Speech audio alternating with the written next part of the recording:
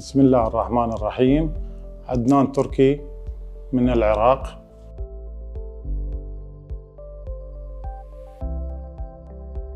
جيت إلى مستشفى مترو قبل 10 أيام، وكانت عندي ضربة في الساق منذ عام 1986. مستشفى مترو.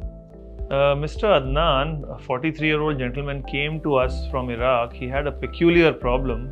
Now, he was walking on this and he had a lot of pain and he had a lot of difficulty in wearing his normal footwear. So he came to me asking for some solution. I had to examine him, get his x-rays done. وحاليا أنا سوف يتم الخروج من المستشفى في التعامل وفي جميع النظافة وفي تعاملهم مع المرضى.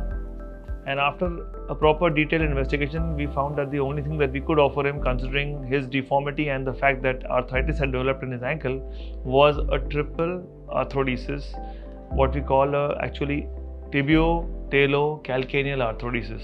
So we had to correct the deformity by breaking the bone on the outer side of the ankle, removing that bone, break it into small pieces and using that as a bone graft to cause a fusion of the tibio-talo-calcaneal joint.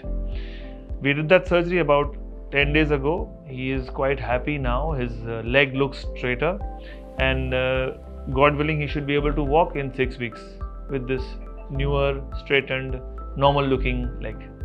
وأتمنى من كل العراقيين يزورون هاي المستشفى المريضين والشفاء العاجل إلى كل المرضى إن شاء الله.